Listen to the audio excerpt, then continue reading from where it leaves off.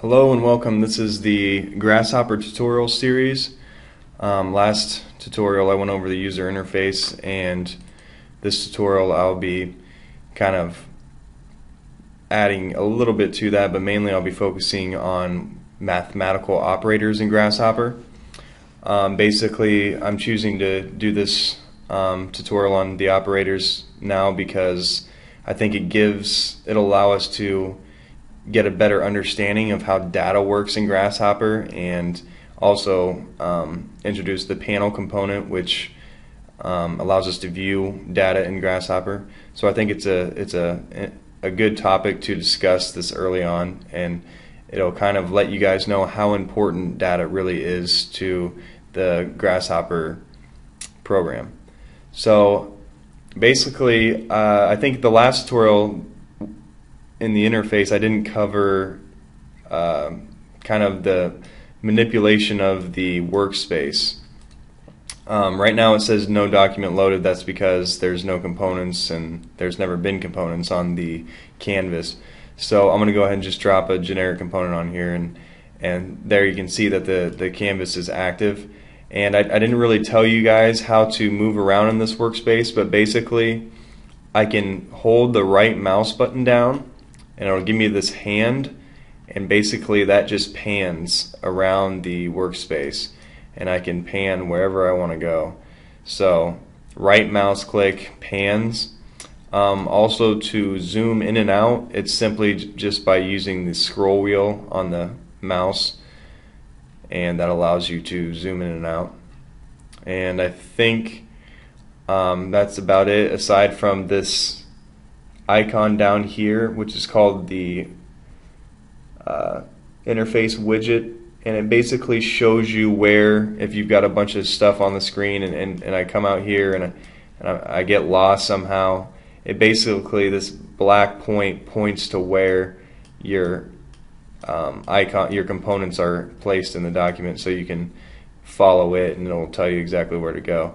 It's actually not the pointy thing, it's this little dot nub right here, so that'll tell you exactly, and each nub corresponds to different components, so just follow those and you can find out exactly where.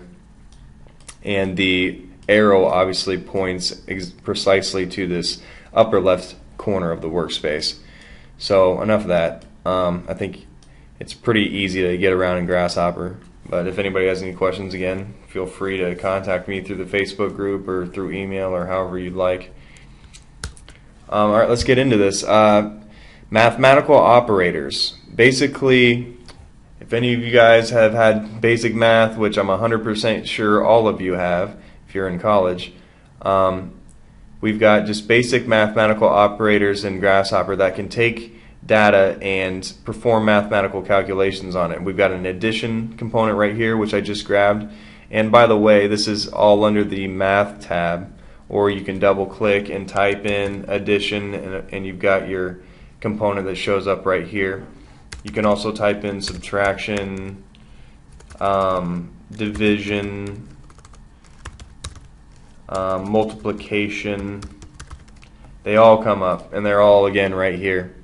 And last time in the interface tutorial, I didn't tell you guys that there's this little arrow button in each of these boxes in the components panel.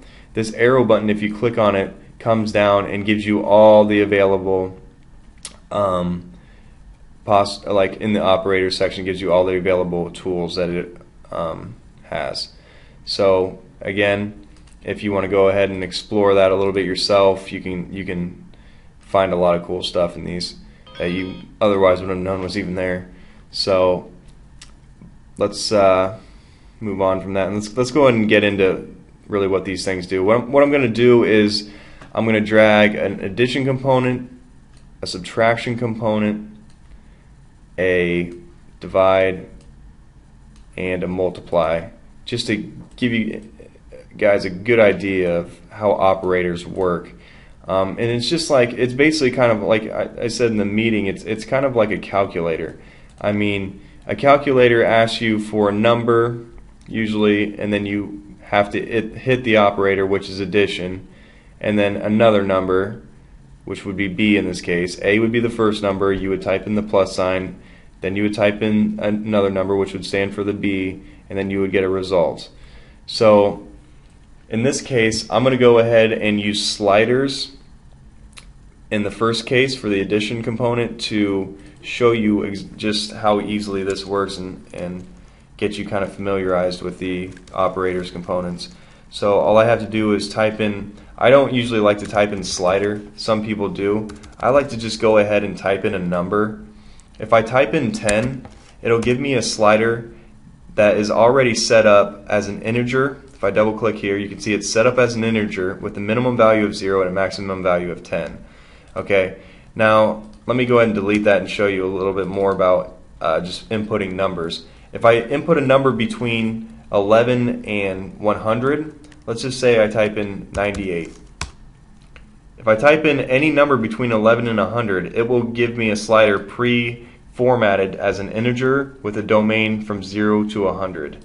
So basically it goes by 10, 100, 1000. If you type in anything in those basically ranges, then it will kind of format a slider for you, and you don't have to go in. For example, if I type in just slider, it is already formatted to be a 3-unit decimal place, which is a floating point between 0 and 1. And a lot of times I like to have a little bit more numbers than that.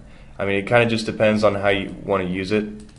But basically, I'm going to go ahead and delete this, and I want to have numbers between 0 and 10. So all I have to do is just type in 10.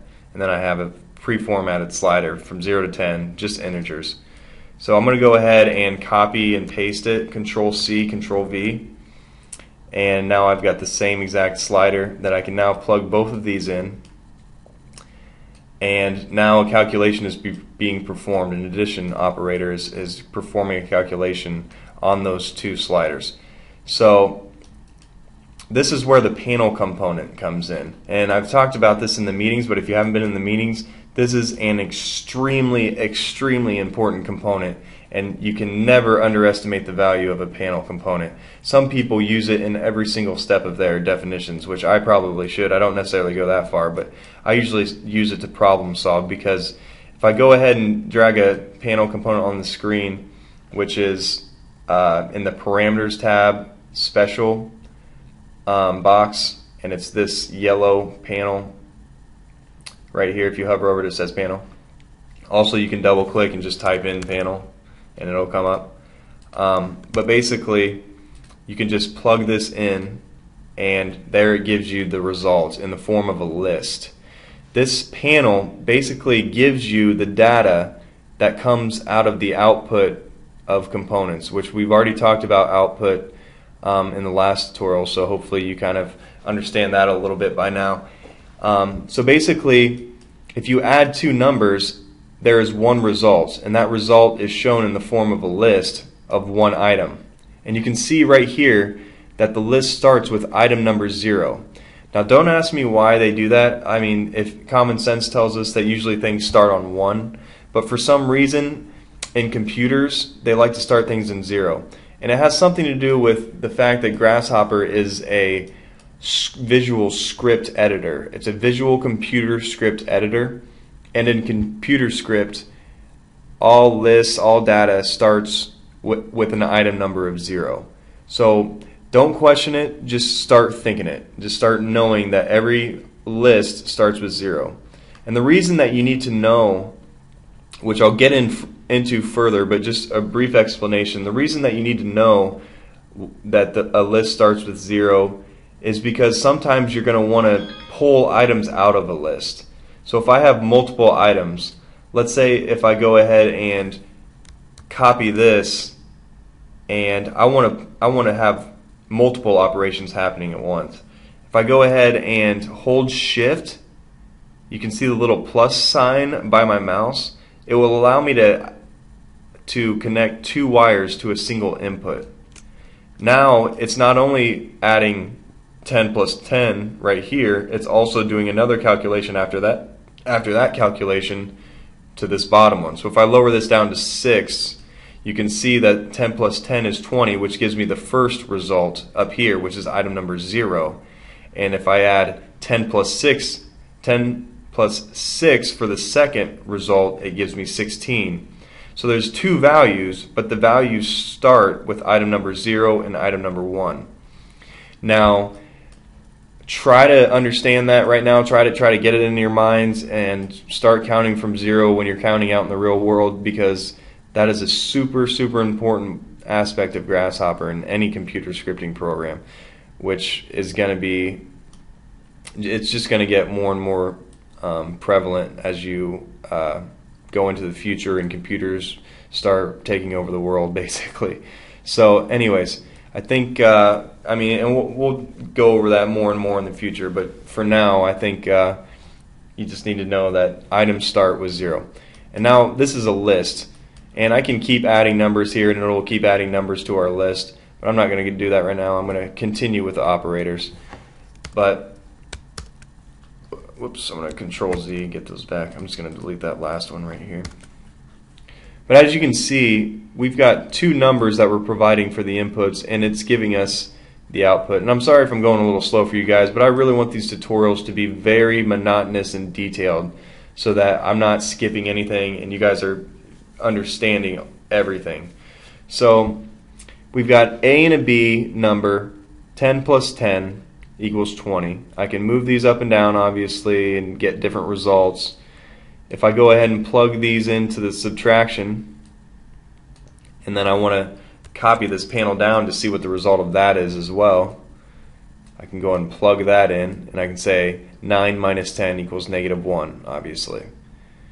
I'm going to move these down a little bit and just do the same thing, just to kind of be a little monotonous here, just to make sure you guys understand what's really going on. I'm going to go ahead and copy this too, put that down there, and again, all I'm doing is clicking on the component and hitting Control C, Control V, and that's copying this component down for us. So now if I plug the result of the division in here, I get 0.9, obviously, because 0.9, which is A, divided by 10, which is B, is 0.9. And then the same goes for the multiplication. I should get a 90, because 9 times 10 is 90. And there you have it. So I think that is a kind of a good analysis of these operator components.